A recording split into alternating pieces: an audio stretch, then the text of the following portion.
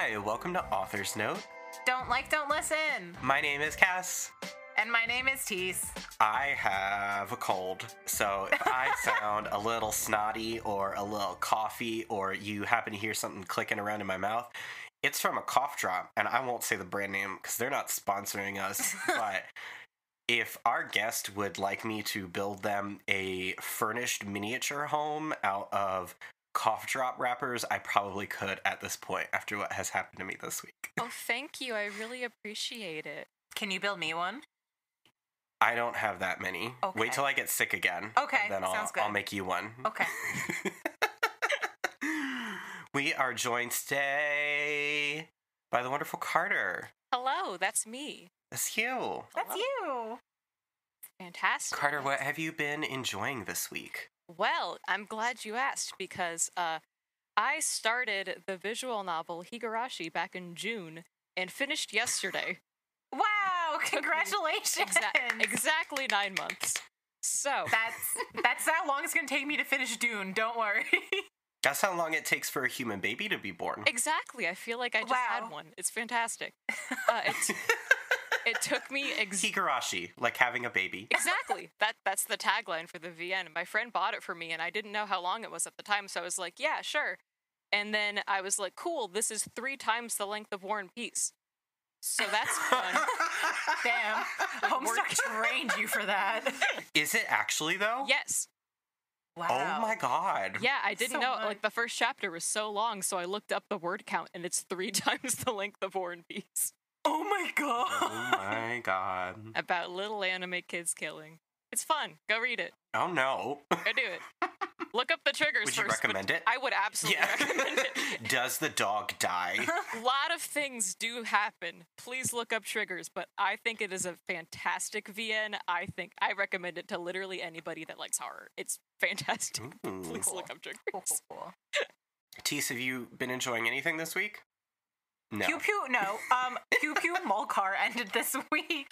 Okay, pay it the respect it deserves. It's Pooey Pooey. Is it really? Yeah, it's Pooey Pooey. Sorry, my bad. That's the little hamster cars, right? They're guinea pigs, but Okay. yes. Guinea sorry. pigs. How dare you? Oh no. I'm canceling the episode. They're guinea pigs. I'm sorry It's to guinea pigs delightful. everywhere. I'm so excited. Like, I'm so happy that we got to watch it. Cass and I have been watching it each week, slowly but surely. And Molcar Monday. Molcar Monday, baby. That's been getting me through the week. So that's what I've been up to. Besides that, I've just been watching my friends stream videoed games. My friends play Guilty Gear every week. Oh, that's the gamer So- game. Yeah, so I've been watching Guilty Gear, but that's it. I haven't watched anything this week, really. But what about you, Cass? Anything new? Not really. Okay. I mean, I know that That's it. I've spent like a lot of the week just like in bed. And I'm also saving the one thing I finished so we could talk about it next week when it's a little bit more pertinent. I mean, I Okay. watched Molcar. Yeah, we watched Molcar, that's it. I hung out with my cat a lot. Yes. I don't really got anything other than that. I'm reading a book, but once more I'm trapped in the prison of my own rules and cannot talk about it till I'm done with it. It's okay. I finished the first part of book 1 of Dune today. I guess I could say Wait, that. how long is Dune? So I'm reading it on my How phone. big is the desert? So I'm reading it on my phone, and according to my books app on my phone, it is 1,037 pages. Mm-hmm. I am currently on 392, and That's like an inflated number too, because it's on Yeah. your phone, so it's gotta Yeah. make the pages smaller. yeah, it definitely does. So I'm gonna assume it's maybe about like a 800 page, 600 page book ish. 412. 412. You must have like a really big typeface on your phone. That's so That close sounds to the fake. number. Right. Ooh. One number off from God's special number. No. That's a good number. I was like 412. That's not one number off from 420. Y'all are talking about an infinitely more cursed number that we will not address. Oh, I'm Thank you sorry. very much. Oh boy, Kaz. One day we're gonna have to talk about it. You don't know what sins I've committed. I refuse to read Homestuck. I physically can't read Homestuck. Don't. It's too bright and it hurts my eyes. Yeah, that one's fair. Don't do that. Don't do that to yourself. I wake up every morning. I'm 80 years old. I have to put in eye drops. I go to my stupid little job and look at a screen all day. I don't have time for Homestuck. Oh, I literally had to get glasses because of how much I was on the computer. Higurashi killed my eyes. Wow. Class action lawsuit against Andrew what's his name? Hussey. Andrew Hussey. Carter, would you like to tell us and our wonderful Burmese a little bit about yourself? Oh, I absolutely would. So I am a filmmaker. I just graduated college last May. So that's Yay! Congratulations. Thank you. Yeah, it's been terrifying. Yeah, I really loved immediately switching to online school in the middle of my last semester. Actually, that's a fun fact. COVID lockdown started the week after I finished my film shoot. So, Thank God. yeah. Oh, that's incredibly A lot of lucky. people Wow. in my major God. didn't even get to finish like their films. It really Oof. sucked. Awful. Yeah. That's terrible. Because of that, I haven't had access to facilities, so I'm still editing it. No. Oh. But And that's rough. I mean, Yeah. yeah, that's really rough. but whatever. Like it's a good film. It's gonna get made someday. Yeah. I mean, I'm still making it, part. but it's in the works. Yeah. Editing is what I'm here to talk about, actually, because a fun fact about me is the reason why I became a filmmaker in the first place is because I made a lot of AMVs as a child. I love that. I feel like I'm looking in like an alternative timeline because I know in the last episode I talked about how I was really into film, like even as a young kid, and I like wanted to be a filmmaker, but I just never kept doing it. Are you So, saying yeah. Carter is who you could have been? Yeah. Yeah, Carter had the drive while I didn't, so Carter's the real winner here. literally, Now, Carter, did you ever have a digital blue camera? no, that's the fun thing, too, is I don't even own a camera. I didn't even, like, decide to be a filmmaker. It just kind of happened. Obsessed. I love that. It was just like, I started making AMVs. The first AMV I ever made was a Courtney Total Drama Island fan art slideshow that I made not even in Windows Movie Maker, but on this website called One True Media, which was like a slideshow website that had like a stupid little intro to every single video you'd make. I watched it and it brought me back so many memories of seeing that One True Media. I forgot logo. about the existence of One True Media until I clicked through and watched this and was like, a part of my brain that has been locked away for a very long time awakened and crawled to the forefront, grabbed my pituitary gland, and it suffocated me. Oh, wow, okay, that's extreme. Like, you're right, though, because I watched, like, so many of my old videos in preparation for this, and I was like, oh, I'm 12? I'm 12 again. Okay, great. But, I don't think I mentioned, but it was to the song Animal I Have Become by 3 Days Grace, which is... A classic. Yeah, absolutely. Classic AMV song. I thought it was super cool and original. When I got a 3 Days Grace album, my mom was really excited because she thought it was Christian rock. Oh my god, that was one thing I was even I going to was bring up not. is I got into so much Christian rock from AMVs. Oh my god. Like so many Oh. AMVs used Flyleaf, and then I was like, this band is awesome. I'm going to edit with it forever. And I got older. I'm like, they Oh, talk about Flyleaf. Jesus so much. Oh my god. You know what happened with the lead singer of Flyleaf? She was a lesbian, Yeah. and then like she She had prayed that the gay car away. crash. And she Oh, prayed no. the gay away.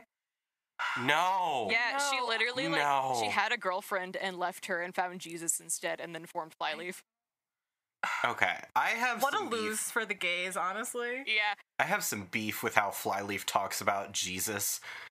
It's a little sexual sometimes. Uh-huh. But you know what? That's not even exclusive to Flyleaf. If you listen to most like Christian rock songs, it's like yeah. But that's what... you have some very intimate feelings about your contact with Mr. Jesus. Yeah, that's what made them JC. such good AMV songs, though, is because people who were 13 did not know they were about Jesus, and they were like, cool, I can edit. Yeah, we did this. That's perfect. Like, When you go to church and they play Flyleaf and you're like, what? What's happening? I just started editing as a hobby, and then I did it a lot because I was in 6th grade and I just, like, discovered anime and stuff and knew nobody who liked it. So my in was like, Mhm. oh, before even anime, I was editing Total Drama Island videos for like 3 years. I was so obsessed with it. I had 2 separate YouTube accounts just dedicated to Total Drama Island AMVs. Now, how do you feel about Lashana Ball, OC? I feel great about Lashana Ball, OC. She is my girl. I love Lashana Ball. Don't even get me. This is going to turn into a Total Drama Island episode if you make me talk about Lashana, because her elimination, and then I just start crying. Unfair. Oh, no. Unfair. We're not going to talk about this, but I too have Total Drama Island feelings because I watched it 2 years ago. Actually, no, that's not 2 years ago, maybe even more. But like, I would get home from working at Joanne Fabric, and then as I was eating my dinner, I would watch an episode of Total Drama Island at like midnight. Oh. So Carter has joined us today not to talk about Total Drama Island, unfortunately or fortunately, depending on who you are, but to take a little bit of a deeper dive into AMVs and sort of the culture surrounding them, because as you mentioned, Carter, you were quite prolific in the AMV scene. Yeah, I edited for, let's see, like 16 years. I edited AMVs, like, all through, like, the end of elementary school, right up until I started college, because literally, I know the reason why I stopped was, like, hey, I just got into college, maybe I should do adult stuff now. Which, like, is AMVs can be adult. Exactly. I was like, there's tons of adults who still make AMVs. I go back and I want to make AMVs. Like, it's fun.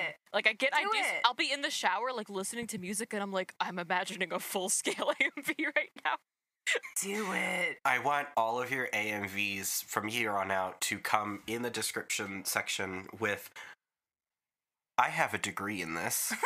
Oh, literally. You know, that's actually the worst part about being an AMV maker, is that I have so many years of editing experience behind me, but if anybody asks about it, I have to be like, yeah, I edited this free AMV when I was 15. Can you look at it and pretend it's not anime? Oh my god. So it's like, I haven't put it into, like, I can't put it into any of my professional portfolios and stuff, so I'm like, here's 3 films You could if I you made. weren't a coward. Yeah, exactly. The lesson of this episode is that I'm going to stop being a coward. I believe in you. Listen, I'm exposing so much right now. Total Drama Island's just one step into it. Yeah, so over 16 years, I did a full count through all of my YouTube channels, and one is locked, so I had to kind of guesstimate. So the final tally I came to was 275 AMVs. Oh my god. Possibly 50 more that I didn't post, because I know there were a ton I made for people, but didn't actually post on my channels. Did you take, like, AMV commissions? Was that a thing? No, I don't think I ever took money for any videos ever. I'd make, like, gifts for people, but I wouldn't, like... And the thing is, too, it takes so much time. Like, I would get home from school, sit at my computer for 8 hours just editing 15 seconds. Jesus. Yeah. So it was like, honestly... What a labor of love. Oh my god. Yeah. I would not do that work without pay today, trust me. Film editing is intensive. I mean, I don't have to tell you that. You know, you've gone to college for it, but it's intensive. Yeah. It's not just slapping a bunch of little things together and going, okay, done. Yeah, exactly. And especially, like, the kind of editing I would do was, like, I want to talk about the different styles of AMVs, because you guys did a really good overview for last week's episode, but I just, like, I have so much to talk about editing styles. I'm such a nerd about it. Take the reins. I love this. Go wild. Go for please. it. We will follow. But the kind of style I would do would be to edit fan art and have, like, the fan art move, which took a lot of masking, if you guys know what that is. Like, I know you mentioned rotoscoping last week, which is basically the same thing. But I edited mostly in Sony Vegas, which, if you tell people that, they laugh at you also, and I'm like, hey, it's kind of a program. I remember that kind of being, like, all the AMVs that I saw as a kid that I was really, really impressed by, almost always it was that they were coming out of Sony Vegas. So, like, I don't have any personal experience with editing software outside of, like, iMovie, Premiere, and After Effects now. Yeah. So I don't know what Sony Vegas is like, but, I mean, a lot of people were creating really impressive stuff with that. It's mainly used for just, like, effects, which is why it's so good for making AMVs. Because it has, like, this giant effect library. Like, I don't have it on this computer, so I couldn't open and even check it out. But, like, it comes with anything you would possibly need to make, like, move. After Effects is definitely a better program for it. It's easier to follow, and it's more technical. But like, I have such a soft spot for Sony Vegas, especially since I like pirated it 3 times, and that was hard work. So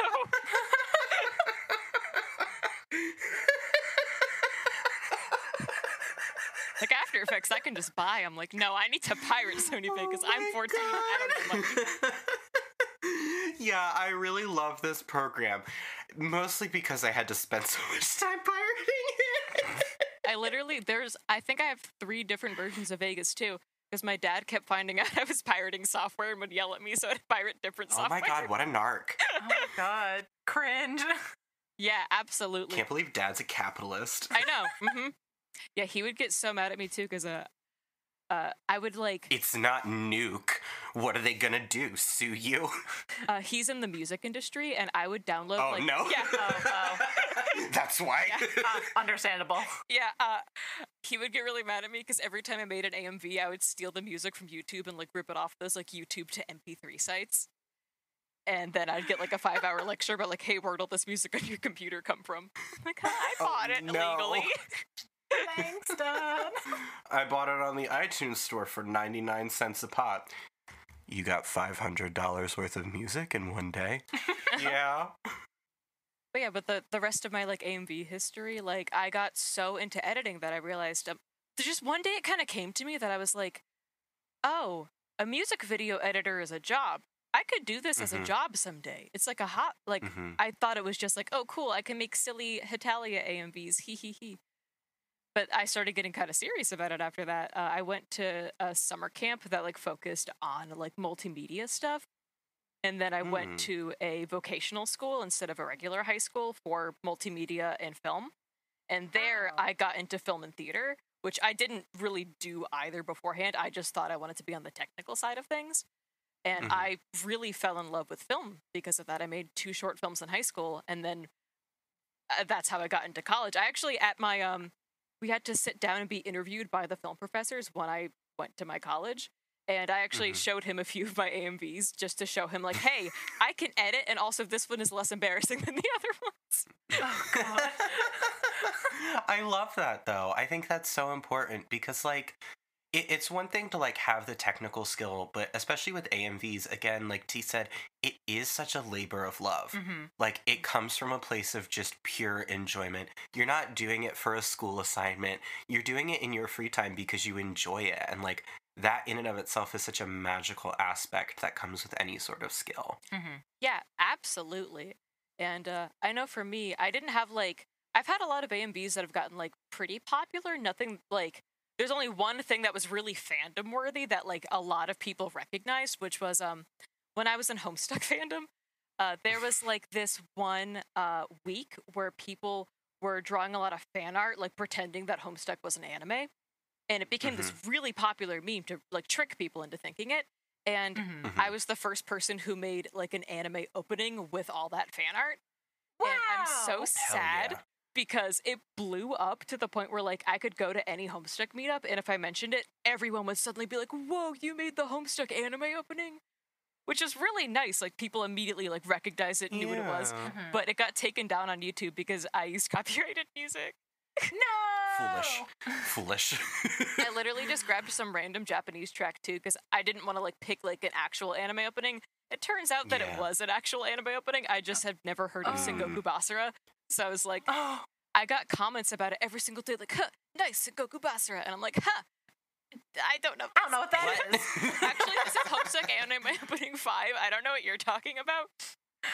But it got capped at 78,000 views, which was the most popular anything I've made has gotten. And I'm still so mad that it got DMCA strike today. It's okay. But, it's always our Homestuck. It's always the Homestuck. And then actually from that, I kind of fostered a relationship with one of the judges at the Anime Next AMV contest. His name's Peter. He's a really, really nice guy. And I got into the contest 2 years. 1 year I made it as a finalist in the, I think it was the creative category. I don't really remember because it was when I was like 14. And I edited fan art to like all those like RPG horror games, which definitely I could tell was throwing people in the crowd off, but whatever.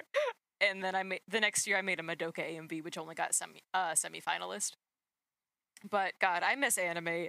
AMV competitions. I haven't been to one Do in it. so long. Do The it. second I go to a con, I'm just sitting in that theater and just basking in everybody's editing. That's literally how I'm feeling. Like, I was talking to friends after recording the episode, and I was just like, once cons come back, like, this has to happen. Like, I need to, like, I don't, masquerades are always, like, exhausting for me.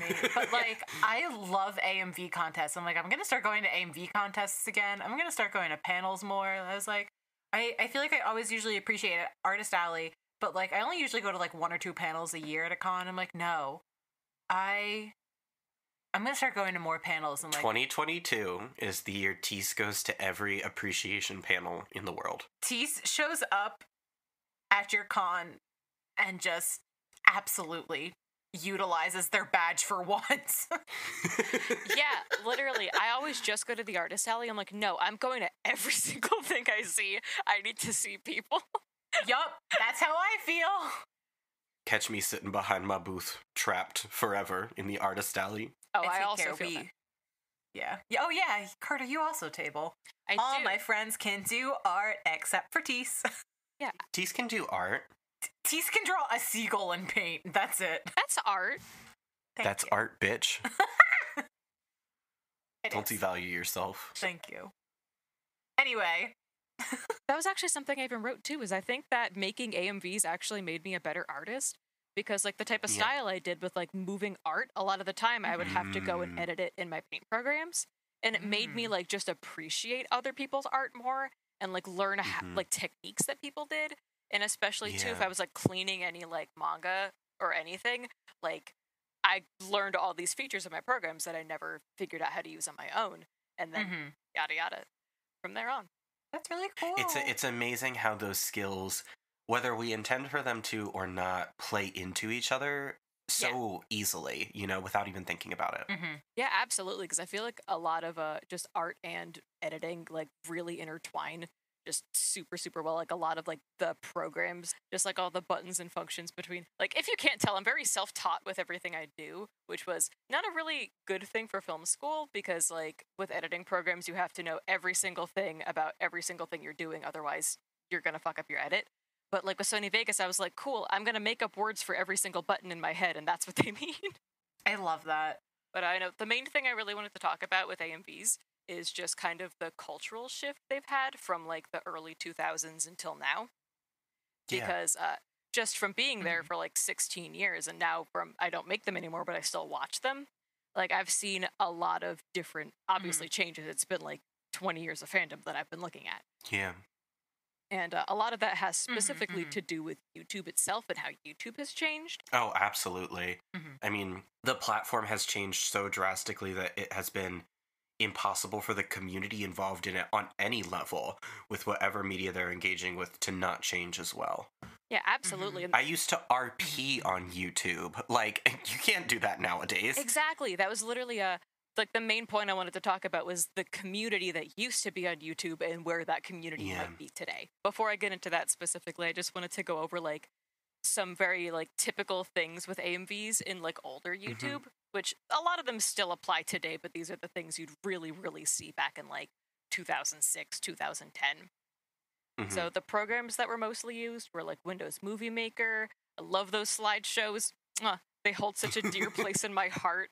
And those like slideshow websites like One True Media, Sony Vegas, another beautiful place in my pirated heart.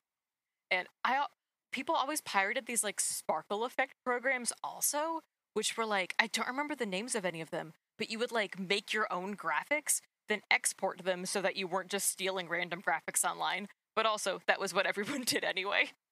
A lot of Yeah. stealing in old AMVs, probably still today, but I feel like it was more rampant back in the day.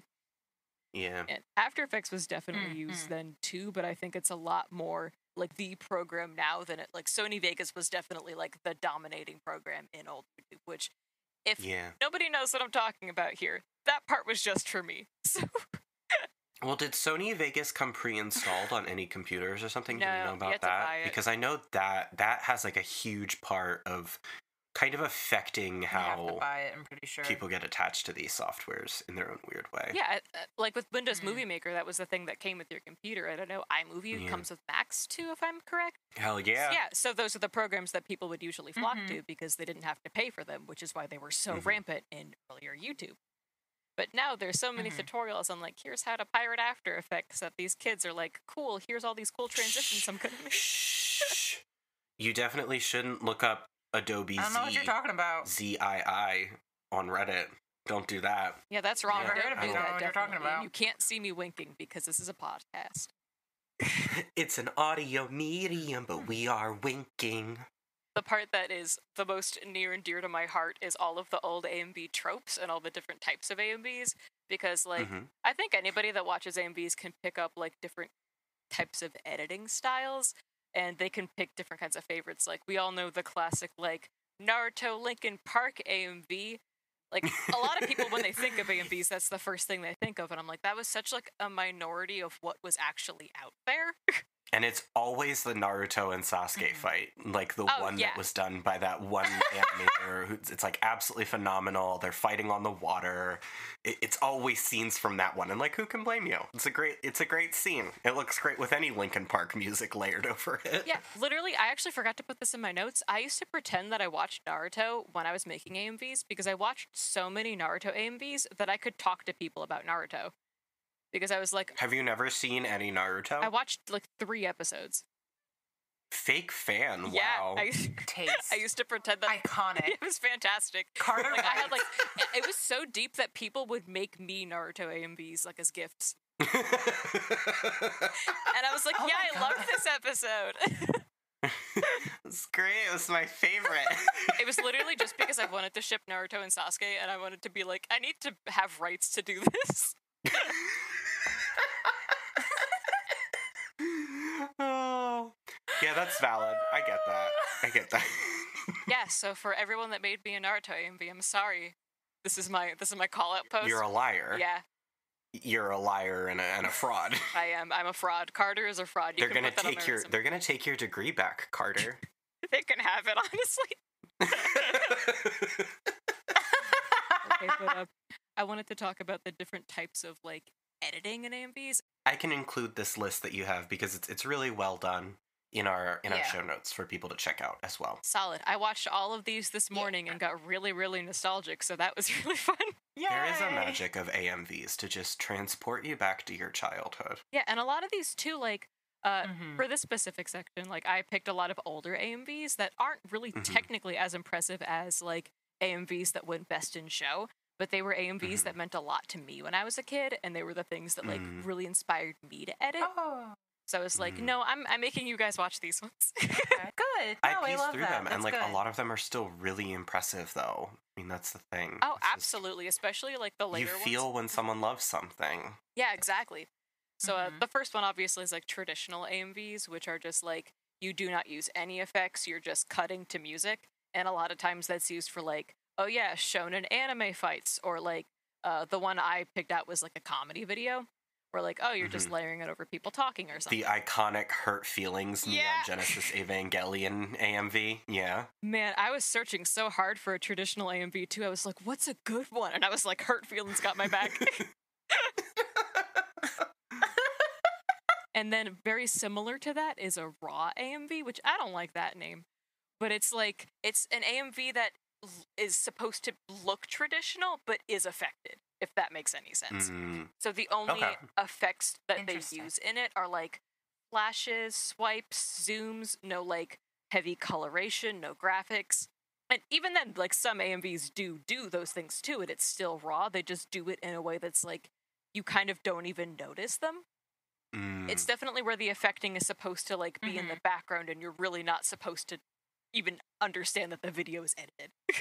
You're just like, It's wow, like this the looks no cool. makeup look for AMVs. Exactly.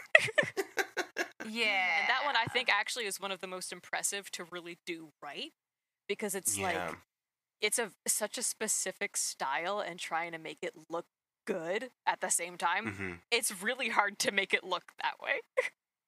Yeah, absolutely. And on the complete other end of that is candy AMVs, which are the ones that, like, use super, super heavy motion graphics, lots of affecting. They're usually typical with like very pop music, like Katy Perry, like all that kind of everything. I say that because every single Candy AMV was like a Katy Perry song back in like 2011.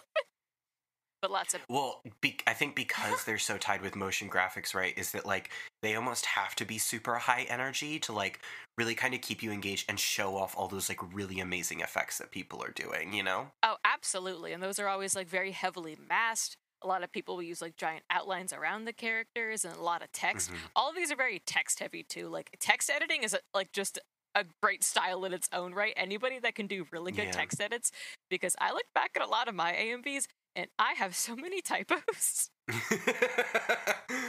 I mean, like the era of internet before lyrics were readily accessible online, and like people were making lyric videos based on how they heard the song, and you just ended up with things where it's like, that is not what was said. Like the legend of the penis. Rest in peace, Daft Punk. Rest in peace, Daft Punk. Pour one out. The next type I have is the kind that I really like to do, which is just like heavy manipulation of images. They call it VFX, but I'd call it more of like a collage style, because it really feels like you're just taking, because you're not editing to like what's actually happening in a certain scene. A lot of these type of AMVs are like, I'm gonna mask out just random parts of every episode and just kind of or like of characters, of manga panels, of like fan art, and make my own story to go along with the song, and just really manipulating everything. So I kind of see these more as like a creative art form than just like a traditional video edit. Like they feel like they're making their own piece separate from like the canon that they're taking it from. Yeah. I do not know the name for this type of AMV, but I'm going to call it Vegas style, because if anybody's ever seen an AMV that's just like, yeah, this was edited in Sony Vegas, where you just drag 'em. Yeah, you just slap every single effect Sony Vegas has on all of your footage and just like manipulate it the hell and back, and it's just like, well, this has flashing. Oh yeah, that's also one thing. I'm going to put like an epilepsy warning on some of these, because especially with like the Vegas style kind of AMVs, they used flashing so much. Yeah, they really do. Yeah. Just like color and just like everything everywhere. They're such a mess that there's like a charm in it. Like when you see really ugly anime drawings and you're like, aw. Like that's how this feels to me. I really love Sony Vegas style, because you can just tell somebody just got the program and they're just so excited to be editing, and they're like, hey, look what I can do. Boy. Carter, I have a challenge for you. Yes.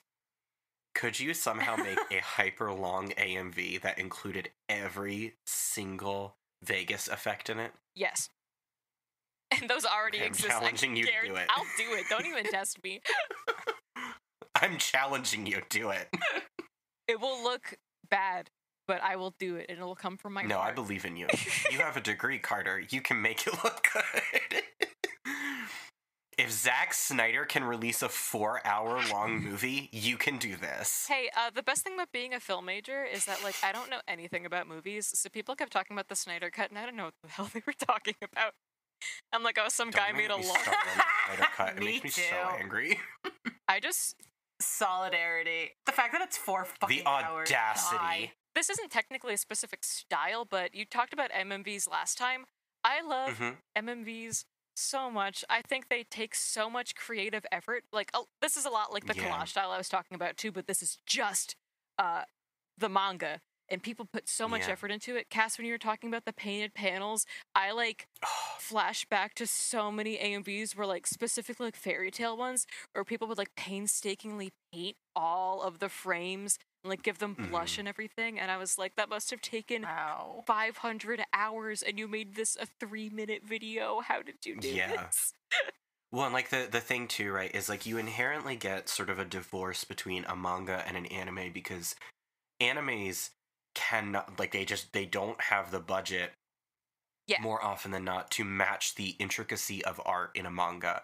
So like I totally understand the appeal of a manga music video, because like you are trying to bring this thing that has in some cases, such a different style into, I mean, like, before we got Full Metal Alchemist Brotherhood, right? Like, the anime for Full Metal Alchemist and the manga were so completely different. I mean, Yeah.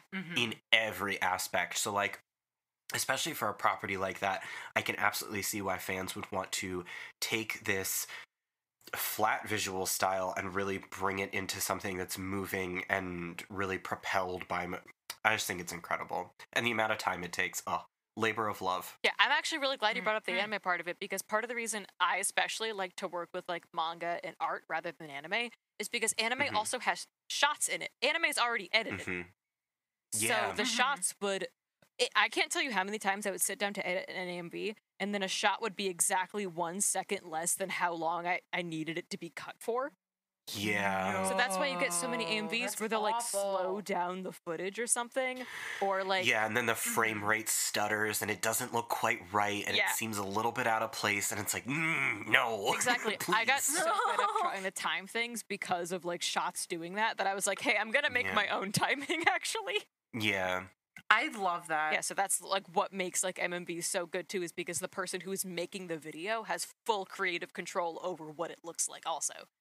Yeah, and I mean, like, a manga, essentially, with the way action breaks down in comics, you essentially have, like, a storyboard in some fashion, where it's like, you're seeing all those key moments and movements and expression changes, and now you just get to control at what pace they have. Oh, fantastic, incredible, love it. You love to see it, you love to hear about it, it just makes me so happy. Oh. Yeah, it was so hard, like, narrowing down just one pick, because I have, like, 1,000 MMVs saved. They're so good. They're so beautiful. I love them so much. And the last one I had for like the more like pre-2010 AMVs was just comedy and parody, which can technically be in any of those categories anyway. Like they can use like traditional, they can use very heavy motion graphics. Like I have this one saved that's like a parody advertisement for Fanta with like Izaya Orihara from Durarara. Oh my god. But then there's like Tamaki Gay or European, which is a complete traditional edit, but it's still like comedy parody. And honestly, like with all these different things, does Soup Store count as comedy and parody? Yeah, okay. I mean, it must. That's a debate. I don't know if Soup Store's an AMV. I mean, well, it's not music, but it is an audio file. It's important to me, but I don't know if it's an AMV. It's culturally important. Yeah. It's a cultural touchstone. World Heritage Poke. I'm at Soup. World Heritage Poke. Exactly. Oh. But with editing too, it's like it's all down to each editor's style, because I follow so many editors that edit in pretty much all of these, and they're fantastic in each and every one. Like it's all about the pacing, what music you choose, what graphics you do. If you do anime, what kind of length is it? Like I mostly edited things under 1 minute, because 3-minute AMVs made me want to die. They take so long.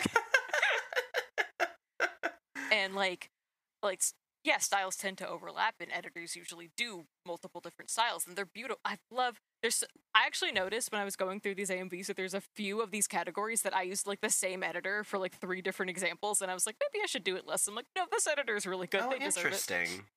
But that makes a lot of sense. Yeah.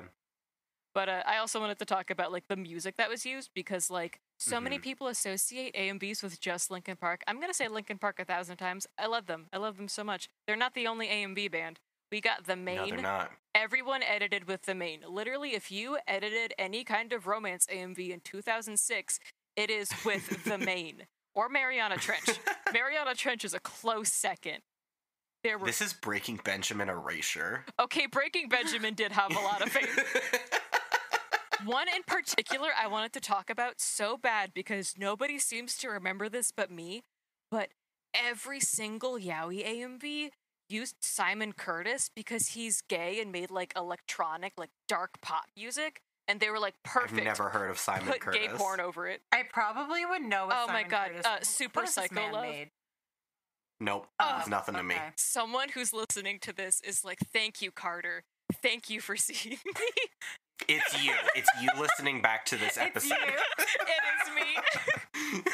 Literally, it was so popular that even like people who made like giant collaborations like would like specifically be like, okay, you can only use Simon Curtis songs in this if you're making like a Yaoi AMV. Oh my god. Because his music like works so well for it. And I'm gonna talk about Yaoi AMVs later too. But Well, it comes back, I think, to that point you made about timing when you're working with anime. When you're working with electronica music, right? There's so many different aspects to that music that you can edit on, whether you want to edit it on like the bass line or the beat or the rhythm or the melody or what have you. I'm not a music person, so if my language is overlapping there or lacking, I apologize. But there's so many different parts that you can edit to that, like, when you don't have a super long sequence, like, you're able to cut through really quickly or keep coming back to stuff. Oh yeah, they were like, I realized over time that like anything electronic that had like a really fast pace going to it was perfect, because I used to edit to the lyrics and then it would look bad because I'm not editing to the beat, and I'm like, hey, but I'm cutting on the things that they're saying. Moving on to that, I wanted to talk about collaboration and the anime community on YouTube, because I think that the AMV community on YouTube back then was just really, really booming. Like it felt a lot more. It felt like there was a lot more of a community then than there is now, and a lot of that is because of changes with YouTube, which I'll get into. But I wanted to talk about. I actually wanted to ask you guys specifically if you've ever heard of any of these, like from watching AMVs. Like, I feel like this one's more obvious, but do you guys know what a collab is? Yeah, Yes. it's just obvious. It's an AMV between some friends. They're like, hey, we like this song. Let's put some pictures together. Bam, we made a friendship AMV. Well, I also heard of collabs in the context of, like, multiple people getting together to all make AMVs under, like, one greater umbrella theme. Oh, and, like, yeah. that was, like, a collaboration project. Ooh, I'm gonna get into that one, too. But, Oh, okay. do you guys know what a MEP is? Yes. I just learned what this was. Multi-editor project. Yeah, baby. I loved MEPs. I made like 275 AMVs, probably more. At least 150 of those were MEP parts. Ooh. Because I joined so many of them, because they were really easy to edit too, because usually you'd only get like a segment anywhere between like 10 and 30 seconds. Oh, that's pretty nice. I didn't explain it, but it's basically like a user or like a group will post a song and like kind of like a calling card and like show you the different parts. Like, oh, here's the first 10 seconds. Here's the second 10 seconds. And you comment and be like, oh, hey, can I have part 2? They send you the music, you edit whatever to it and give it back to them. And they edit a giant collaboration with a ton of users who might not even know each other. That's really cool. Interesting. Wow. Yeah. I wondered how that worked. Yeah, usually it would be like a person would just post like a still image of an anime character and it would be like, cool, join my map. Thanks. Usually they were based on either like a theme or a specific series, or some of them were like a just specific style of editing. Like, oh, we want to make a candy map, only apply if you do candy style. And some maps were like free, anybody could do them, and some were really, really selective, which was Of course, yeah, exactly, because they only wanted the best editors possible, or like, oh, I only want you if you do this style. Carter, can you tell me what a worm is?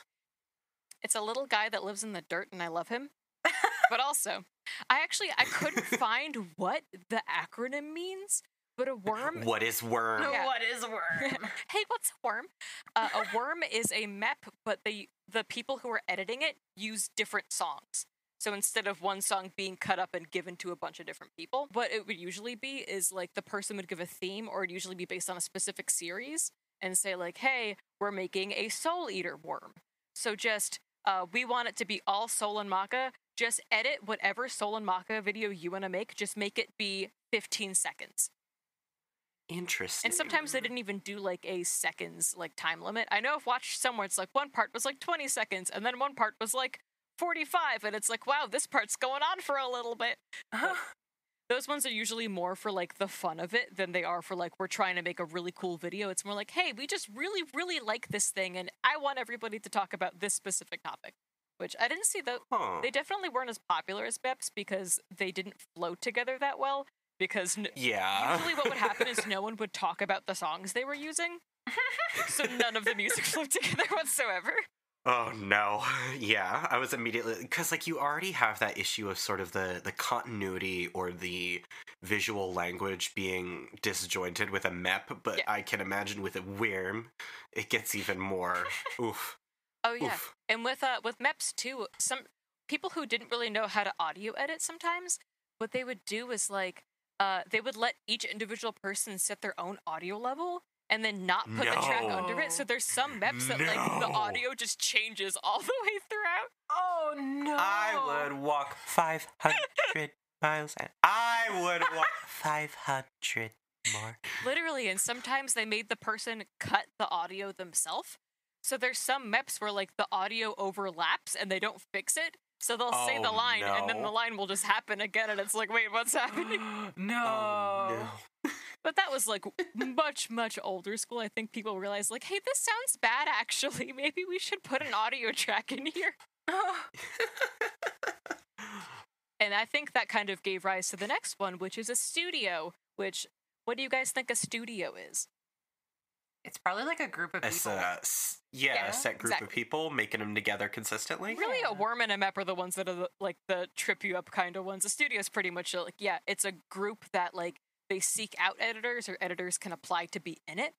And then they post their own meps that like, oh, only people from the studio can make this. And that's how they get like the style consistency, or like a lot of times it'll be based on a theme or a series. Same thing with meps. Like I know I was in like probably 30 studios. Usually they would make like, cool, we made 3 videos and then we're never going to post again. I can't believe that AMV makers made multi-channel networks before YouTube did. Yeah, actually that was I looked up a bunch of old YouTube features and there was a old YouTube feature that was like a group feature where someone could create a group and add people to it. So that's how studios first started. But then they completely got rid of that and they were like, cool, we're going to make a channel. Yeah. And now all of you guys are on this channel except you have no access to it. Carter, what the hell is this next one? An IC? Yeah. I might even be getting the name wrong because this is just the name my friend used to use for it, which she called it an Iron Chef. So an IC is like a short competition that editors would do with each other where like, oh, each editor would have exactly 2 hours to make a video. All of them, it could be up to like 3-5 AMV people. jams. Yeah, exactly. AMV so you'd have like jam. just a very short amount of time. Either you could do whatever, you could pick a specific song to edit to. I know what me and my friend used Your to do. mystery ingredient is one One Piece clip. Exactly. I know what me and my friend used to do is she would send me just a song and be like, we're going to do an IC right now. And I'd be like, oh, okay, I guess I'll be at my Jesus. computer.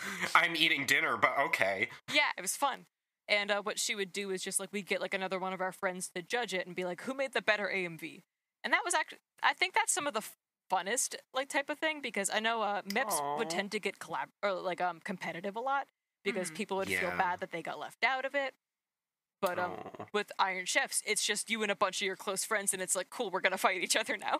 I love that. I'm gonna throw this Narusasu at you. And I wanted to talk about just AMVs as gifts between friends, because that isn't really like that is a giant community aspect that I think is still there today. But I know pretty much for all of my friends' birthdays when I was a teenager, like I'd get them presents, but I'd also make like a special AMV for them. Aww. And it was just nice. Like people, I'm assuming they liked it. They said they did. But I also had people like they're listening to this now, like, oh no. Yeah, like, oh, I hated that AMV you made me actually. No. But I know I had like a ton of people who like I didn't really know that well on the internet, and like when my birthday came around, I'd have like 3 AMVs sitting for me, like, "Hey Carter, happy birthday!" And I'm like, "Oh my god, we talked twice. Thank you." So kind. That's really so sweet. Yeah, it was really, really nice, and I got so many Naruto ones. Teese, make me an AMV for my birthday. Okay. Oh god, that's like not even a week away. Time to learn how to do video editing. Okay. It's an Eskel fan cam. It's a Pui Pui Molcar AMV. With Shut Up and Drive by Rihanna. No, I was gonna say 2 Stop. trucks. No. 2 trucks. It's 2 trucks. Okay, 2 trucks. No. Molcars don't have sex. No. They just get made at the factory like they do in robots. Yeah, they get felted together with lots of love. Molcars don't have sex. How could you? Molcars don't have sex. A hard Molcars political don't statement. fuck. Somebody out there has drawn Molcar porn. Stop it. You are releasing energy into this world that I am not fond of. Have you listened to this podcast? That's my singular job. I'm here to make you uncomfortable. Oh, I appreciate it. Thank you. My formal cards. Pour one out for Molcar fucking. Oh, stop! Enough! Oh, I don't want to though. You started it. I'm sorry. Look at your actions. Sit with your consequences. Carter, please continue. And like a lot of like the old community was based on like a lot of the old YouTube features, which I like have gone away, and it made me very, very sad because now YouTube is just kind of like a uniform nightmare, which I hate. YouTube sucks now. Yeah. Like there used to be like channel comment sections instead of just like commenting on videos. So you could just talk directly to somebody on their channel, and it was so nice. That's how I made like all of my internet friends, because again, I didn't know anybody who knew anime in real life. So all of my anime friends up until like I was 14, 15, I only knew because we commented on each other's YouTube channels. That's literally how I met my first girlfriend, was we like made friends through like another AMV editor and would like comment on each other's channels. Wow. The thing I honestly miss the most is not even that, but just like I miss custom background art. Yeah. Yes. Even just custom colors. Yeah, me like, too. just give me something, Susan. Please. What, you don't want to just switch between dark mode and light mode for the rest of your life? I'm so tired of the minimalist landscape of the internet. I love... Bring back GeoCities. Yeah. I love opulence. I was watching a video to like find all these old YouTube features, and like they referred to it as like, oh, YouTube just wanted a more uniform look. I was like, shut up. Shut up. Shut up. Because I mean, it's weird, right? Because trying to explain what old YouTube was like to people who didn't experience it was almost like a fusion with MySpace. Is the closest thing I can like. It literally was a social media platform, like pretty much that you could just post videos on. Also, yeah, like that was my first social media, was just talking to people on YouTube. YouTube used to have a friend feature, which I forgot about, which is how like I think I made a lot of my friends. Which was like, we'd just randomly friend other AMV makers, and I'd be like, oh, a friend? Hello? Oh my god, annotations. Hello? Oh.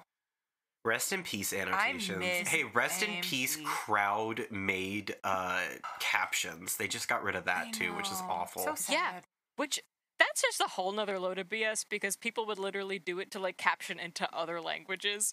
But, it's an accessibility that's a can of worms. That's horrible. Yeah. And also, down with YouTube. Annotations, they would do that too, where like if someone made like a story like AMV or something, like they would like caption different parts of it, or if like in a lot of older cheesier AMVs, they'd be like the character's dialogue.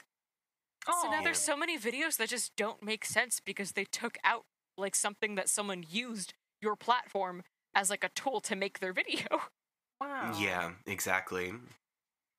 But on with like YouTube features and stuff, YouTube also did like, it did and it didn't do a lot of things.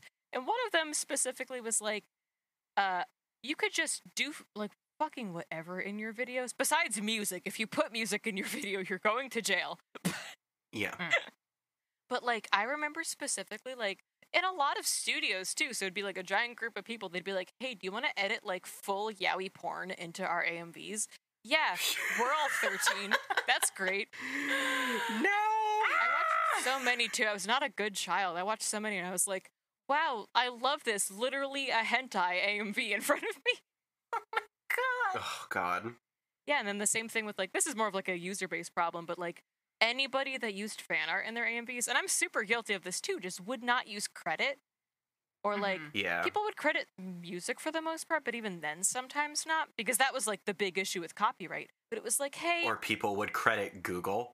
Yeah. Literally, because I know when I was like searching for art when I was editing, a lot of times I would just look up Google and look up high-res images, or I'd go on like ZeroChan or Pixiv and just pick like random pictures. Which no, is bad. shame on you. Don't do that. But I get it, because you don't understand. Yeah. You don't know better. The worst thing too was I was an artist and I still did this. Oh, jeez. So that's definitely my own fault. But that's part of the reason I stopped making them too. Is like, no, I like the way I do editing, but I can't do it without fan art. So I'm not going to edit fan art anymore, which means I have to edit MMVs, which means I need a lot of time. Torrenting everything on the internet. Every single anime ever was torrented. Because also, unless you torrented it, like if you just like downloaded it from like YouTube or like Kiss Anime, all the time it would just like still have like the website logo or like the captions still on. Yeah. I know with like a lot of my friends that used to drive them crazy because I didn't care that much and I'd edit AMVs with captions and they'd yell at me that it looked bad, and I was like, well, I don't feel like downloading a torrent app to my computer, actually. You gotta work with what you have. And I mean, like, we talked about it last week, but like the whole experience, right, of like, if you were fortunate enough to be able to purchase like DVDs of an anime, there are 4 episodes on that. Yep. If you're trying to make like a Bleach AMV and there's like 100+ episodes, like, no, absolutely not. And like, I think a lot of that is a reason why you see such like low fidelity footage being used in AMVs. It's because you're getting copies of copies of copies at best sometimes. Registered Hypercam 2. Stop. No. Yeah, I think that's actually the reason why I didn't watch Naruto. Was I bought a box set to edit with, and there were 5 episodes in it, and I paid like $20 for it. Boo. Yep. And I was like, well, I guess I'm not gonna watch Naruto. Yeah. It's expensive. It's expensive. The one thing I really, really wanted to bring, because I feel like people don't know this specifically, you know how everybody always makes fun of Bring Me to Life AMVs? Do you know why that was like such a popular song? Why? YouTube used to have this feature where if you had copyrighted music, you could like pick from a list of non-copyright songs to replace it. And Bring Me to Life was like the main one people would pick. Wow. Because it was the only good song. Interesting. Smart move on Evanescence's part. Yeah, that's or their, I guess, their label, not so much them, I think but their label's part. It was Bring Me to Life and their other song Going Under were used in like 1,000, not even 1,000, that's such a small number, like every single AMV from that era, because if you just got copyright stricken, all the other songs, and like Paralyzer, like those 3 songs in particular were in every single AMV because it was like you have no other option of music to choose from. Wow, I didn't know that. That's really cool. Yeah. Fun facts, because it makes me sad and people make fun of it because I really like Evanescence. It's also a good song. It's a I know we good make song. fun of it a lot. It's a good song. It is. We do not appreciate Amy Lee's incredible vocal talent enough. Literally, the part that people make fun of too is against her will was like the guy from like 12 Stones who was doing like the can't wake up. She didn't want that in it. Her label was like, no, this needs to sound more masculine. We're gonna add another guy into your song. Really? Cowards. Yeah. So that's my Evanescence corner of this episode. But all of that kind of leads into like the newer YouTube, which is, if you can't already tell, I'm really not a fan of. It's also like part of the reason I stopped making MVs was obviously I was going to college. I needed to focus on stuff. I wanted to just kind of stop doing it anyway. But like YouTube changed so much that I just didn't want to be on it anymore. Because like so much of YouTube now is like so focused on monetization and targeted advertising. Like, they take away so many options, like, to be creative and replace it with, like, you have to conform to, like, what our channel style is. Like, have you seen that list of, like, words that YouTubers can't say or else they'll get demonetized? Oh, yeah. And, I mean, it changes constantly. I mean, at the beginning of the pandemic, most YouTubers couldn't even say the word coronavirus, or they would receive demonetization. And, like, it's not sensible. I understand that there is, like, a point behind it, but some of it is just absolute nonsense. Or the whole like you can't swear in the first minute of the video. Like, what do you think that achieves? Yeah. what do you think that does? Sense of security. That's what it achieves. Yeah, and it's all for advertisers. It is all 100% for advertisers. Yeah, so anybody making a YouTube video can't actually post whatever they want to post. They have to post it like according to very strict guidelines, which like I'm not saying no rules should be in place. Like, I'm glad that... Actually, I think people are still getting away with editing full yaoi porn into their videos, but probably not as much as they used there's to. still pornography on YouTube. Oh, yeah. Yeah, exactly. Yeah. But it's like, I can't say fuck in the first sentence of my video. And obviously, AMVs, like, can't be monetized Cowards. anyway. Like, you were talking about that last episode. Like, there's no way people can, like record labels can get money out of, like, oh, hey, you made this cool Orange High School Host Club video. WMG has entered the chat. Yeah, exactly. And, man, it just sucks. YouTube does so much with, like, just conforming to, like, you have to be this or else you can't post. Like, the thing that killed me the most is I went into my old videos and, like, I couldn't even find where my videos were because it used to be a section that says, my videos. But it's now a section called YouTube Studio. And instead of videos, it now says content. Which made me want to barf. I was so... Like YouTube, we're not posting blogs. Yeah. It's not. Like rebranding That's the art as content it just makes my skin crawl. I'm not a content creator. I'm an artist. I'm a filmmaker. I'm an editor. You know. Yeah. Oh, it just drives me crazy. But it sucks too. I mean, YouTube has been a huge push behind that whole movement that has really delegitimized the effort it takes to put into art. Because YouTube so prizes, and I mean, Instagram is guilty of it, Twitter is guilty of it, but I do genuinely believe that YouTube was a huge portion of it in like laying down this landscape and foundation for that landscape that said, it's not about quality, it's about quantity. And it has just, the effects of that are going to ripple for so long. Ooh. Yeah. And the same thing too with like I don't know entirely everything about YouTube's algorithm system. I know a lot of it's based on... No one does. Yeah. What I know at least is like it's a lot based on your recent watch history. So like if I don't want a certain YouTuber showing up a lot, I'll just delete all their videos. And then it's like, hey, they show up less, but they still show up. A lot of times for me, when I go to my front page, it's usually people I am not subscribed to. And I'm subscribed to a lot of AMV editors. I almost never get AMVs in my recommended. Yeah. Like there was so one day weird. specifically where I spent like a few nights just watching AMVs because I was like, hey, I'm nostalgic, I want to watch a bunch. And that was my full YouTube history, but still the algorithm was like, no, you want to watch Minecraft YouTubers. That's it. Yeah. Because that's where the money is. That's what's advertiser friendly, and that's what YouTube can make money off of. Exactly. So like I miss so many videos that people are actually still making. Like I don't know how many people I'm subscribed to still are making videos because it's so hard to actually find when they're uploading. Yeah. Oh, I mean, I would say my YouTube is split between artists that I follow and then, you know, various other content, whether that be ordinary sausage or various gameplay YouTubes or commentary channels. Yeah. And it's like, if I have even a few days where I don't watch the art channels that I follow, they completely disappear from my recommended. Yeah. I have to actively seek them out again. Exactly. Literally. And it's like, what is the point of subscription, YouTube, if you're not going to alert me?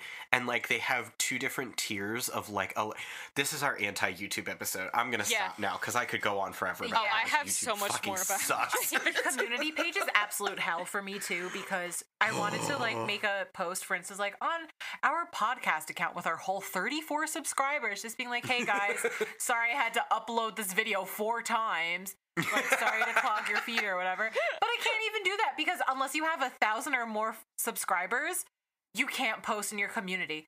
Bro, my community can be 34 people. Thank you very much. That sucks so bad. Instagram won't let you have a swipe up in your story unless you have, I think it's like 10,000 followers or something. And it's like, I hate social media. It's a bane on my existence. Yeah, pretty much my whole life recently has just been social media hell because I've been trying to brand myself on different platforms and try to like, oh, okay, post my art here, post my film here, and it's like, wow, I hate all of these platforms, but I have to use them if I want to get my stuff out there. Hey, how does Vimeo feel about AMVs? Yeah. AMV community moved to Vimeo. Did it even? Because that was actually one of the things bliss. I was going to bring up is like, I don't exactly know where the AMV community is anymore. Like, I know it's still I think it's YouTube. on animemusicvideos.org, but Okay. like I'm not familiar with anime. I've never even heard about that and, until like, you guys mentioned it last week. apparently it's like the biggest repository for AMVs, but like I don't know how community based that is. I don't know if it's just like a dump and go kind of situation, you know? And it's like Twitter's not very hospitable to AMVs because if you don't have, so there's a twofold issue with Twitter in that first of all you get capped out at like 2 minutes and 20 seconds or whatever. Yeah. And then also Twitter's video hosting is absolutely abysmal, and It's if bad. your video is like 10 seconds long, it's never gonna buffer properly. So unless you're like a major media conglomerate that's consistently posting videos, your videos are almost always gonna be trash quality for like the first 30 seconds or so. Mm-hmm. Yeah, like every social media, like YouTube is really like the only main social media that is the one for videos. Like it's supposed to be for creators, but now it's just for like, haha, we want money. Well, and the issue, too, with trying to make another video platform, we talked about this, I think, in our propaganda episodes, because Dan Olson of Folding Ideas made a really great point when he was talking about VidMe, which was a competitor to YouTube for a while that was trying to garner a lot of successes. It's all of the people who you kicked off of your ship, he says, that are going to go onto the new rescue ship first. And like those people who got kicked off like the big ship were probably kicked off for a reason. So Yeah. like before you can even get like creatives in on these spots, a lot of times they're inhabited by Nazis before anyone else. Oh yeah, exactly. I don't trust like any new social media site that comes out. Like I still hate all the main ones, but it's like I don't want to go to a new one. I feel that Yeah. completely. Yeah. I know Yeah. with a lot of the changes too, I feel like there's been a lot of creative changes that have taken creativity away from the users for the most part. It all comes down to Yeah. like the editor, obviously. Like if the editor has the passion for it, like they can use whatever tools and skill sets they have to make whatever they want. But there's like this actually this is kind of dramatic, but it horrified me a little bit. Like in one of my film classes, one of my professors showed me this editing app, and he's like, "Yeah, this is going to take away people's jobs because people can just you just click a button and it like auto edits videos." And he was showing me how it worked, and I was like, "It doesn't edit that. Like it edits well though. Like it not perfectly." Is it the new one that automatically finds out the beats in the music and like can edit to that? Maybe I don't even know because this was a few years ago when he showed me this, and I guarantee okay. there's like a ton of other ones. And like even Because I know that there have been a lot of YouTubers who have been advertising for a specific video editing software that is like free and new, and one of the like key features of it is like it shows you the timestamps for the music track you lay down of like significant beats or whatever, so that you can edit to that perfectly. And it's like, oh, damn. okay, I guess. Now, the one he showed me was literally like he shook his phone and it edited the video. What? Ooh. Yeah, it was insane. I was like, wow, okay, cool. I love that robots can do my jobs. That's so But a lot of that- weird. Good for them. They also deserve to be able to be creative. I love you funky little robots. Congratulations. Universal basic income now. It's like a hand-in-hand issue, too, because, like, this is good for accessibility because if there's more editing apps that are free, then more people Yeah. who wouldn't be able to afford Sony Vegas or After Effects Yeah. are able to edit. But on the other hand, a lot of these apps are so, like, pre-edited that you can't really you don't have no creative say in what you're doing. You have like, okay, Yeah. I can make it one of these 3 colors. I'm not going to learn how to color correct. I'm just going to put a filter on it, and I'm just going to make it do random shakes and stuff, which doesn't necessarily look bad, Yeah. Which but is it's what we pretty see with lazy. TikTok. And there's not necessarily a problem with that either if that's the kind of editing somebody likes to do. But there's not as much creative freedom to it, which I think there should be for people who want to explore that in editing. Like, God, I wish Adobe was not money. It's the bane of my existence. That's, I mean, I had an experience with Adobe this week that made me so fucking angry. They I charge know, you a yeah. cancellation fee now. yeah, it really And the really cancellation fee is a percentage of the remaining time left on your plan. And I was like, are you fucking That is kidding me? fucked up. Anyway, if you're having trouble canceling your Adobe subscription and are facing an astronomical cancellation fee, here's a fun tip for you. You can just change your plan to whatever you want and then contact Adobe and cancel the plan. And because you're within the first 14 days of your quote-unquote new plan, you get a total refund on that money that you had to spend to cancel your plan. Good. Fuck that. Good. That's bullshit. I think that's really what Carter you were just saying is really prevalent in like TikToks and stuff like that. Like it's really exciting to see how like fan cam culture has evolved and stuff like that. But also at the same time, because so often are fan cams made on apps like TikTok, we kind of see these tropes forming within fan cam culture. Like obviously like the sparkle edits are coming back again.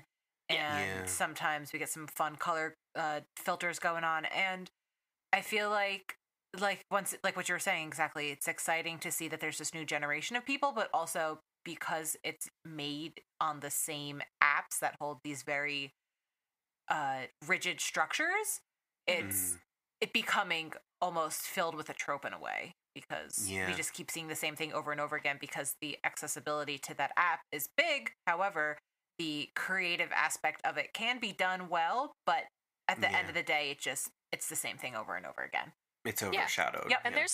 there's been editing trends on YouTube that like I remember like back when like Danganronpa first became really big, like editing trends really switched over to a lot of more like After Effects kind of things, and you saw a lot of the same types of edits with almost any video you watch, but that there was still a lot of creative freedom in what people could do or what their editing style was. Yeah. You can't really have like you can still kind of have a style in an app like TikTok, but it's very conformed to like that program. Yeah. You can only make it in TikTok style and a little bit of your influence. Yeah. And Well, and I think that's not even an issue with like TikTok itself, right? Because we have seen, editors who like go to TikTok to show off their editing skills, right? Oh, And yeah. like they're able to play a little bit outside of it. But it's the algorithm of these sites that really really damage creativity more than anything. Because again, it's a quantity over quality, and gee, it's a lot easier to pump out something that is basically just a process of hitting buttons as opposed to something where it's like you're really sitting down and doing a time intensive task, you know? Yeah, and it's always like creatives are always going to be creatives. They're always going to want to do something, but it's like the tools that are given to them is what they're going to shape everything out of. So it's like if they're given a shitty tool to make something with, like they're not going to be able to show like the true like what they can do as an editor. Like someone who might just like want to edit TikTok videos on their phone like might not think they're a good editor just because like they haven't been able to sit down at like an actual program and do it. The one positive about just like the changes over time is just like there's obviously because there's been new programs in use, more people have been using After Effects. Like Sony Vegas has gone down a lot in programs. Rest in peace, King. Yeah, I miss you. But listen, it's me and that pirated software. We go back for so long. They mean so much to me. How do you feel about tattoos? Good. Get yourself tattoo? A Sony Vegas tattoo. You know what? I might. That's a really good idea, actually. I would absolutely. That would be a really cute tattoo, like some software logos that you regularly use. I cannot tell you how people in my major like made fun of Sony Vegas so bad, and I'd be like, haha, yeah, that program. Listen, I think if we have learned anything with this podcast, the most important thing is to like fuck cringe culture. Like if you are having fun and you are not hurting anyone, then like enjoy what you love and take pride in it too, because like that happiness and that enjoyment can be so hard to find, but you deserve it. Like if watching Naruto makes you happy, do not let anyone make fun of you. Fuck them. Enjoy it. I know we sometimes Cash are just haters. really wants me to watch Naruto. I don't care if you watch Naruto. I don't really. But like I know like when I was growing up, like you got made fun of if you watched anime. Like let's be honest. And it's like, kids are cruel, whatever. But like I think adults who grow up and then shame their younger selves who are just trying to enjoy things and have fun is like it's really kind of sad in a way. And like growing up means taking on more responsibility and being, more thoughtful, more rational. But it doesn't mean stopping enjoying things. It doesn't mean that I can't buy a Garfield phone and put it over my lamp and look at him with his beautiful transcendence every day. Like, exactly. You should be allowed to enjoy things, including Sony Vegas. Thank you for this validation. I'm gonna get that tattoo tomorrow. Actually, after I get my second shot, I'll wait 2 weeks and then get my tattoo. Yeah! Gotta be safe. The newer AMV tropes are... I actually had to look these up because I didn't know the names for any of them. Wow. Like, old man. Yeah, I feel very old because I know the style, but like, the first one was Marginal, which I've never heard the name for in my life. But it's like... text effects, glitches, graphics, and shapes. It's usually kind of an edgy AMV, but it's like, it's very fast-paced, fast movements, very like, it looks like it was made in After Effects is what I can basically say about it. And then with that comes like typography AMVs, which is like, that's more when like the camera tracks the text, which like obviously using the 3D camera in After Effects, and the cuts are usually to the song lyrics rather than the beat itself. This one is the only one I'm giving you an AMV that I did not watch because I could not find a single lo-fi AMV. So I found a Bart Simpson lo-fi edit for you. Wow, thank you. Hell yes. So lo-fi is basically just like you put like an aesthetic filter over it, which I guess works really good in like the Instagram age of like people just really, really like old film aesthetics or just like, lo-fi anime beats. Oh my God. Making anything look like it's on a VHS tape. Yeah. Yeah. And that specifically, too, like, they literally use lo-fi beats, like, as the background. It's usually not with, like, a song with lyrics, for the most part. And then, this is a weird name for a genre to me, but it's just called edgy. Same. So, I literally wrote in my note, like, you get it. But, like, edgy is, like, you use a lot of smooth transitions, flashes, like, shaky camera. It's, like, dark and gritty. Like, usually there's a lot of shadow in it. Teese, I put this one in for you because it's a Shindora Hidoro AMV. Shinjamin, my love. It is with 21 Pilots, but also it's Shin, so it's okay. And the last one I wanted to just say is, like, I do not know the name of this type of AMV. I looked everywhere to find some kind of title for it. So I came up with a stupid name, which is just like a storytelling, but done in After Effects. Okay. So that's just like the AMV I sent you guys, Fate Matrix, kind of like that, where it's like, oh, we're using a 3D camera to move around and like make it look like all these graphics and all these other anime are part of the main anime you're editing. And it's a manipulation to like make everything flow together and look like it's part of the same thing. So it's like a within the universe kind of thing. Okay. And just a lot of trends I'm seeing is like a lot of smoother transitions, a lot more camera like panning and zooming, and like even just like the 3D camera moving around. Like there's a lot more movement and a lot more flow, and I think that is like a program thing. It's just a style people like better. Okay. Because older AMVs used to be a lot more clunky and a lot more like, oh cool, I just learned how to use this sparkle effect. I'm gonna throw it at you 10 times. And it doesn't seem like people are really doing that. Rainbow filter, rainbow filter, rainbow filter. Oh, I didn't even bring up the rainbow filter. God, I love rainbow filter. Don't worry, we talked about Pull one out. it. Listen, it's an important filter. It's so important. Heritage effect. World Heritage effect. The one common thing I've seen is like pop music has been like the music to use in AMVs. Like obviously back in the day it was more like Kesha and oh my queen. But now it's go ahead, tell us what some old pop music is. Yeah, listen, you were there, you know. But I mean, like Marina and the Diamonds, Kesha, Avril Lavigne, the Veronicas. Exactly. But nowadays it's like since pop music has changed, the editing has kind of changed along with that. Because a lot of pop music now Billie Eilish AMVs. Exactly. It's more edgy pop, it's electronic, there's like trap in it, there's more rap and pop. So it's a lot of AMVs now lean more towards, that's why edgy is a genre all in itself, is because more pop music is edgy. So more of the music that's like the big music nowadays is like what people are editing to. And it seems like there's a lot more emphasis on like technically impressive than there is on like just goofing around in Sony Vegas. It's almost like you can't fail anymore. Like literally. Well, I think so much of that too has to do with the fact that like look at how skilled young artists are today as compared to like us when we were younger, and it's because there are so many more resources available to them.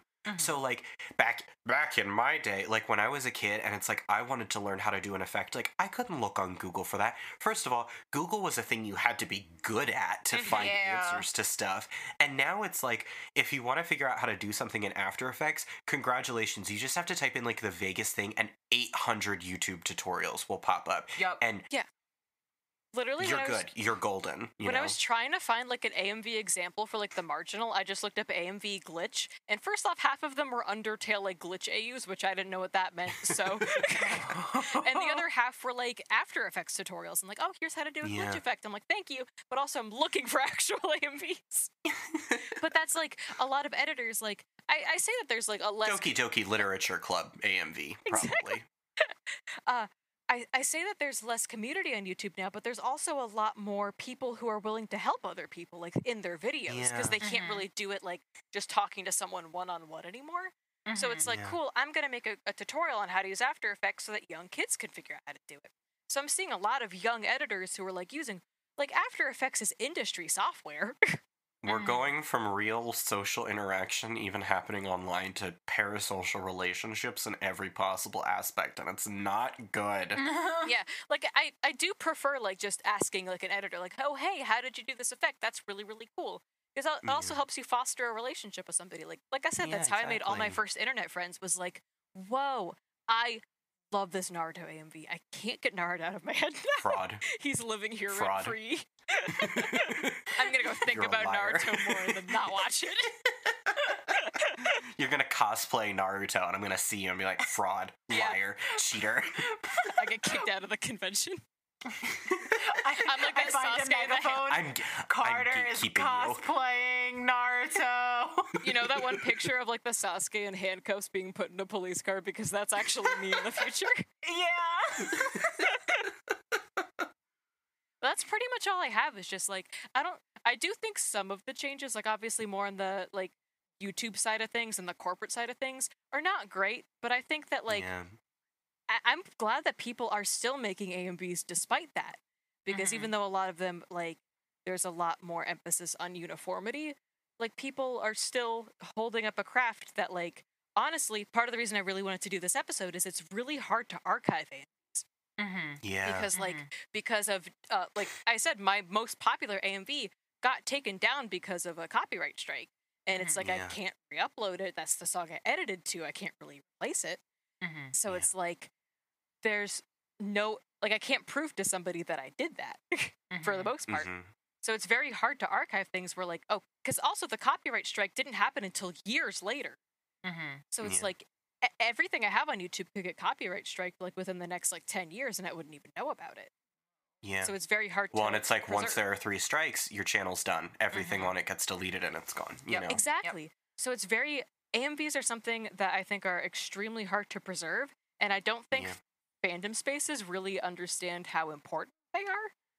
Put them on a flash drive. Put them on a DVD. Yeah. I'm not even kidding. Like, there's something that's really terrifying to me about how much of our history is on the internet but doesn't exist in a physical form in any fashion. And like, I know it sounds doomsday-y, but like my brain is constantly worried about like what happens when those servers go down. Like it's gone. It's lost forever. People are constantly like roasting me for buying physical copies of stuff, but like I'm always buying physical copies for that very reason. Me too. I own like any movie that I really, really care about, I own on DVD because it's like I'm not gonna trust the internet to have it forever. Literally, the reason every movie that I bought my Criterion subscription for like is going away in like a week, and I'm like, cool, I have to binge them all for the next 5 days. I feel that big time. Well, I think about when Apple Music finally took over iTunes, and like to join up with Apple Music, it went through and overwrote everything in your library, and there were tons of people online who were talking about like once in a lifetime concert recordings that they had on their iTunes library were destroyed. They were gone. And they didn't have the CDs anymore because everything said, get rid of your physical copies. Everything's digital now. And it's like, that's just, they can't access it anymore. They can't find it. It's gone. Yeah. It terrifies me. Ugh. It's awful. On that wonderfully positive note, Carter, if people want to find more of your work, where can they get you at? You can hit me at Carters on pretty much all social media. That's CARTYRS. And my film account, if you want to follow me to see what kind of filmmaking I produce, is at CarterCav _ film. So CARTERCAV_film. If you want to get in contact with us or reach out to us or learn more about us, you can find all of that information on our website. Our website is authorsnotepod.com. If you want to reach out to us on Twitter, we're over there at authorsnotepod.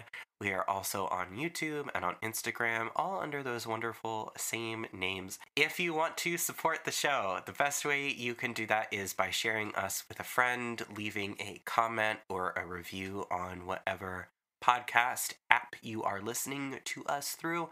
We also have a Patreon, and if you join the Patreon, at every single level, you can help decide what an episode of the month is going to be. You get access to exclusive bonus episodes and a special once of the month episode called Show and Tell, where Teese and I talk about things we love.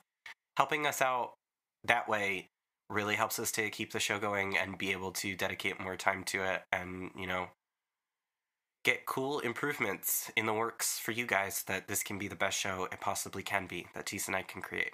If you want to find more of me, I am Cas, and I'm pretty much everywhere on the internet at Valhethella. That's VALHETHELLA. Teese, if people want to find more of you, where can they get you at? Sorry, I was picking my nose.